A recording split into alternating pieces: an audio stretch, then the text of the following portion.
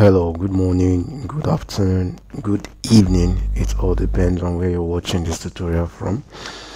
Alright, so in this tutorial, we're going to be learning how to model or how to generate vapor pressure curves using Aspen Hysys. So like I said, the learning objective is to generate vapor pressure curve, and the prerequisite is basic knowledge of Aspen Hysys steady state simulation, then also introduction to vapor liquid equilibrium. Then the case study is ethylene, so we're going to be generating vapor pressure curve for ethylene. Now the background of studies is this separation process, as we all know, involves or rather involving vapor liquid equilibrium exploit volatility difference, which are indicated by the component vapor pressure. So higher vapor pressure means a component is more volatile. So ethylene is an important monomer for polymers, and there are many ethylene plants around the world. So a vital step in ethylene production is separating ethylene from other compounds as a result of vapor pressure of ethylene. So basically what we're going to be doing today is to see how we can generate vapor pressure curve for ethylene. So our pressure statement is to determine the vapor pressure of ethylene at 5 degrees Celsius, and also we are also going to be looking out for the normal boiling point of ethylene at 1 bar, and also create a plot of vapor pressure versus temperature. So let's go straight to our Aspen Hysys environment. So we're going to add ethylene. Okay, so I'll just type the formula C2H4. So these are ethylene and our fluid package. All right, before we add the fluid package, let's check double click on the ethylene. Let's click on the critical, so you can see the normal boiling point of ethylene is minus 103.8, and the critical temperature is 9.209. so this is the temperature at which, above this temperature, no matter the amount of pressure you apply to ethylene, all right, it cannot go into the liquid phase. So at this temperature, any temperature above this, no matter the pressure you apply to ethylene, it cannot become liquid. All right, so let's take note of this particular temperature, critical temperature, as we go straight to the simulation environment. But before that, let's add the fluid package. So we're going to be selecting Pengrobinson. If you want to learn how to select the right fluid package for your simulation, I would advise you go through the previous tutorials on there's a particular tutorial on how to select the appropriate fluid package for your simulation. All right, so we'll go straight to the simulation environment.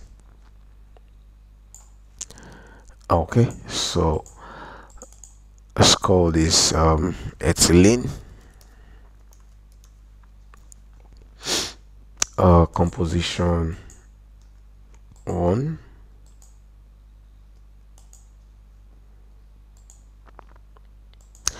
Okay, so we're given temperature of 5 degrees Celsius. So we want to find out the vapor pressure of ethylene at 5 degrees Celsius. So for us to be able to do that, we're going to assume that this ethylene is actually at liquid phase. So if we're assuming that, if you also go through a tutorial we did on bubble point and dew point calculation, this was actually explained very well in our bubble point and dew point calculation simulation, still on this channel, so you can go back and check while we're adding 0 in the phase fraction. All right, so if you remember your envelope graph very well, we have the subcooled region and the superheated region, right? So at the subcooled region, the phase fraction is 0. So if we are expecting to heat up a liquid component, then the phase fraction is 0. That's what it means, because we're expecting it to vaporize.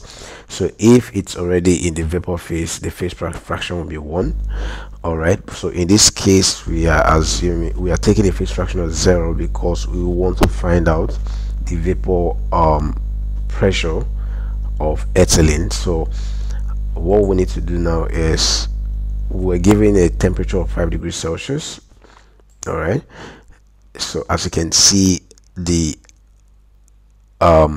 vapor pressure, or the pressure, is 45.93. so this is our vapor pressure at a temperature of 5 degrees Celsius. All right, so if we assume a molar flow rate of 1 kilogram mole per hour, all the parameters will be calculated. All right, so now from the problem statement, let's look at it.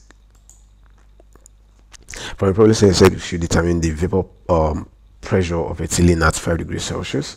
So we've already we're able to determine that to be 45.93 bar, right? So we want to find out the normal boiling point at 1 bar. So we come back to this environment. So all I need to do is to remove the 5 degrees Celsius. So we want to find out the boiling point at 1 bar. So the boiling point at 1 bar is minus 104.3 degrees Celsius. So what this means is that at minus 104.3 degrees Celsius, ethylene will start moving from liquid phase to vapor phase. So that's the boiling point. So that tells you how volatile ethylene is. Okay, so it simply means that if we have ethylene and all the components mixed together, all right, there's every likelihood that ethylene will go out first because of its low boiling point or its high volatility, as the case may be. So now we are going to generate a plot of vapor pressure for ethylene. So how do we do this? Now we're going to remove the pressure. Remember that the critical temperature of ethylene is 9.023 degrees Celsius. So it simply means that any temperature above that, we're already in the vapor phase, right? So for us to get the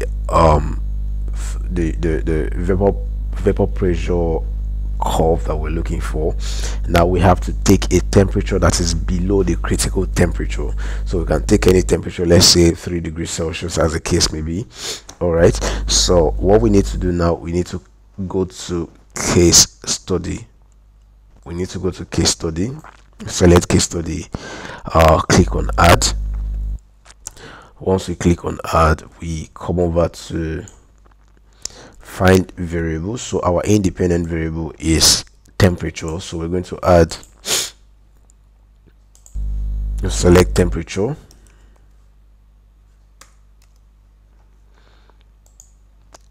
add, click on done. So the dependent variable is pressure, so select this, pressure.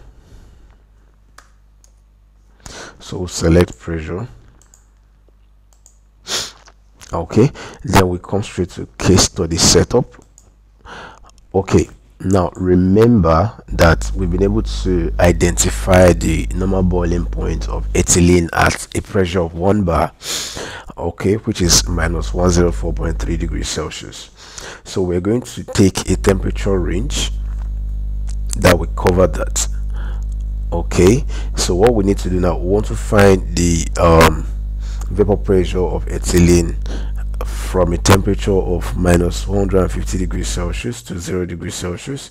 So minus 150 to 0 degrees Celsius. So you have to select your step size. You know what step size is, right? So we select our step size of 10 degrees Celsius. Okay, so the next thing I need to do is to click on run. So if I click on run, it automatically calculates the pressure, right, for each of the temperatures. So if we look at this, these are the results and this is the plot. So looking at this plot, excuse me, I can close this. All right, so now looking at this plot, we can see that the vapor pressure is actually increasing with increase in temperature, which shows how volatile ethylene is. So ethylene is actually a very volatile component. Now this is our plot. Okay, so we've been able to achieve or to actualize the problem statement. So we've been able to create a plot of vapor pressure against temperature. Now if you also look closely, you see that the normal boiling point, which is minus 104.3, actually aligns with our 1 bar pressure. Okay, so at 1 bar ethylene will start vaporizing at a temperature of minus 104.3 degrees Celsius. Okay, so this is how to generate a vapor pressure plot or vapor pressure curve with Aspen Hysys. So I will indulge you to take your time, go through this video again, and also practice with. Alright, I also advise you to look at this critically and try to do it yourself, and try it with other examples or other real life examples. Alright, that's the only way you can get better using Aspen Hysys. I hope you learned something new, and more videos will be coming your way shortly. Take care and have a great day ahead.